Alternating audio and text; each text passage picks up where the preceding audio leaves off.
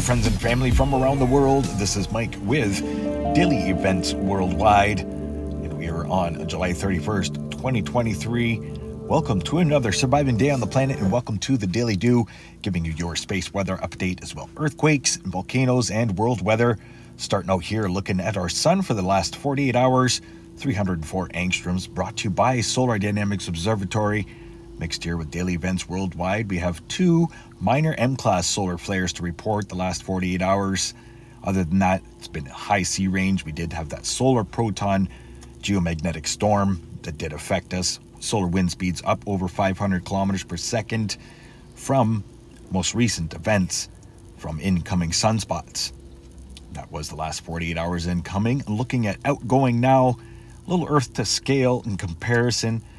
Just a fascinating and amazing sun to be a witness of. Grateful to have you all tuning in, pressing play here with Daily Events Worldwide. Have a look at another light here. This is multi-spectrum. This is where we can see the most active regions, and they are Earth-facing right now, so cosmic energy is high and incoming, as we do have a couple geomagnetic events coming our way the first couple days of August. It's hard to believe we are already here at August 2023. This year has flown by. Having a look here, another light, and this is where we would see coronal hole regions, black on the disk here, but there are no Earth-facing coronal hole regions right now to speak of. I really appreciate you all tuning in today and hitting that notification bell so you don't miss an update. Let's have a look at sunspot regions right now, as we have an active 12 sunspot regions. That's right, that is a dozen sunspots right now that we're looking at, and 3 of them are pretty large. Looking at them in action here, amazing stuff. Heads up, space weather conditions, we are under R1. Minor radio blackouts can be detected, and as well under a minor solar radiation storm. And that has been the case for the past 2 days. As you can see, 3 M-class solar flares, a couple of them were Earth-facing, and we did have that solar proton influx. Geomagnetic activity sitting at KP3 right now. Let's have a look at our real-time solar wind, coming in at 354 kilometers per second after being up and over steady at over 500 kilometers per second yesterday. Looking at the space weather prediction spiral brought to you by ISWA. Looking at a large CME taking off towards Mercury there. That is the little orange circle. And the yellow circle is our planet. We do have some incoming space weather. Expected date August 2nd into the 3rd. Having a look at LASCO 3. This is all of space weather projected our way. Cosmic energy incoming, as you can see, all of that flashy incoming debris coming at the SOHO satellite. Amazing images here. Looking at the amazing energies from our sun. It's too bad we couldn't harness all that energy somehow, some way, for eternal power here on Earth. But let's move on to earthquakes here. The last 24 hours has been pretty quiet. Under 200 earthquakes according to USGS, but some pretty deep events to talk about here. South of Fiji Islands, 534 kilometer depth there, and a 397 kilometer depth at Huma Tonga. And other than that, there hasn't been much to report the last 24 hours. Notable 4.3 earthquake there in New Zealand. Quiet through Central Pacific Plate up into the Philippines. Way too quiet for my liking. Only reporting a 4.5 there. 4.8 and a 4.0 here in India, northern India and China. Right up into the Indian Plate, looking for something to give here soon. These numbers are way too low right now. Overlooking Alaska, we did have a 4.3 magnitude earthquake at Adak, Alaska, towards the Rat Islands. And as well a 4.5 here at Unalaska, 35 kilometer depth. Things have been increasing there throughout the region. A lot of minor activity, mostly.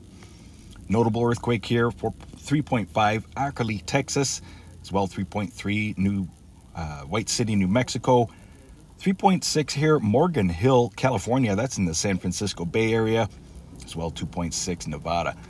Way too quiet through North America, way too quiet through Central America as well, only reporting a 4.2 Guatemala, and then overlooking Puerto Rico, minor activity there through the region. And then a 4.6 here reported the Mid-Atlantic Ridge, South American Plate. This is where we reported the largest 5.2 earthquake, South Sandwich Islands, and that was yesterday. So today, still way too quiet. 4.8 there, southern Chile, and a 4.4 northern Chile. And that's the last 24 hours for shakers across the world, brought to you by USGS, and as well Walton 3D earthquake map here and app that you can get. Having a look here, this is the last 7 days for shakers across the world. Seen quite a few deep events here recently, Indonesia and as well Fiji. Expecting something larger and shallower to come the next 24 hours, especially with our incoming space weather. We'll most likely see something very large over the next 72 hours. So heads up. Also heads up here through Alberta, did have quite an extreme weather event here, looking at moisture coming in off the foothills at the same time as we got daily evaporation of the foothill snowpack. And look at those storms that created through central and northern Alberta. We most likely saw a couple touchdowns of tornadoes here based on this satellite imagery. There was some intense weather that went through. That was yesterday. Watch for a couple more bands of moisture to come through throughout the day today, so you could see some more pop-up storms. But wow, some extreme weather and heavy rains pouring through Alberta, heading northward towards all the fires in Northwest Territories and Yukon. So some relief coming there. Looking at regional sectors, big low pressure system here responsible for the system that went through Alberta. You can see low pressure center there. Central BC coastline, not able to penetrate the mountains, a large low, and then just waves of moisture coming in off the foothills and through southern BC. At the same time as daily evaporation, and you get some intense weather like that. Look at everything just light up. Wow. Thoughts and prayers to anybody that might have been affected by that. Storm damage, hail damage, flood damage. Thoughts and prayers worldwide for everybody. That's what this channel is all about, staying aware and prepared. Let's have a look here at the weather forecast for the next little bit, as we will see things intensify over the next few days, especially western United States and central, and as well the Canadian prairies. Large low coming from Northwest Territories there. We'll be bringing an extreme weather event southward into Ontario. Watch for a lot of lightning associated with all of these storms and the cosmic energy impulses coming from space weather events. Atmospheric compression events. Vast amounts of moisture here and a large low pressure center developing long range Saturday into Sunday, central United States, and affecting Manitoba and Ontario. As this system develops, it's going to be a doozy, folks, so heads up. Next weekend, going to see quite a system Saturday into Sunday. Central and eastern United States, eastern Canada from that large low.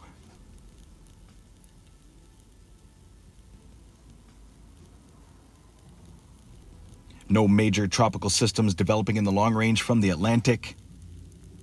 Overlooking Europe, you've got some rainy days ahead of you. Multiple systems affecting you over the next little while. Lots of moisture and extreme weather for United Kingdom and Ireland. Wednesday into Thursday, as that system comes through, you could see some very strong winds. And then an extreme weather event heading through Central Europe. Long line of moisture there.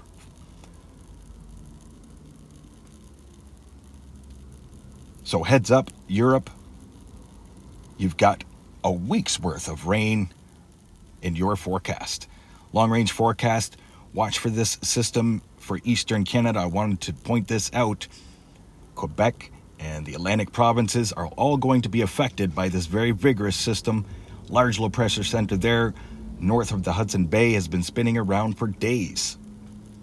Long-range forecast here, Western Canada. Wanted to point out that there's a low-pressure system coming in that will break down the high pressure and start bringing some moisture towards southern BC and Pacific Northwest. In the long-range forecast, though, it's not going to change until the 5th or 6th. And then we have a couple typhoons here to talk about, as the most recent typhoon is a Category 3 and heading up into China. Long-range forecast here, Wednesday into Thursday, will be affecting parts of Taiwan with multiple bands of moisture, and then just grazing the Chinese shoreline, and then heading towards Japan. This will be a major typhoon in the long-range forecast.